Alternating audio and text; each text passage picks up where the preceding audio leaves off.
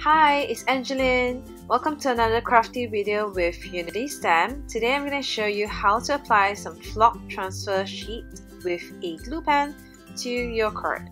So I'm starting off with the Here at Last stamp set by Unity Stamp, and here is a fun cutout with a die from Avery Elle, which is the oval burst die, and I've used some flamingo pattern paper here for my card. So I'm grabbing some Decofall flock transfer sheets here in pink and white, and I'm going to apply it using my Zig two-way glue pen here.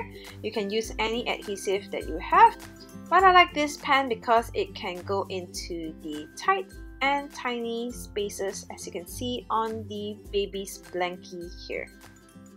So once you got the glue all over the places that you want, it's time to grab your flock transfer sheet here, pretty side down, and grabbing my bone folder and just giving it a nice good rub. And as you can see, the flock transferred really well on the card.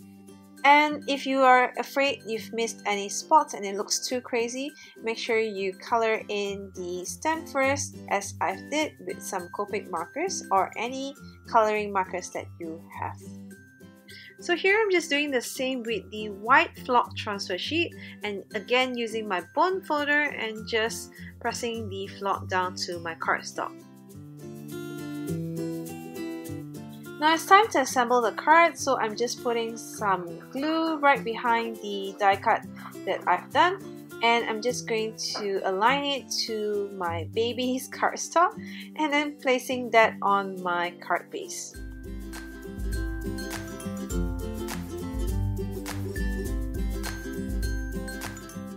Next, I wanted to add some glitter, so I'm grabbing some Nuvo glitter drops here to add some dots around the baby.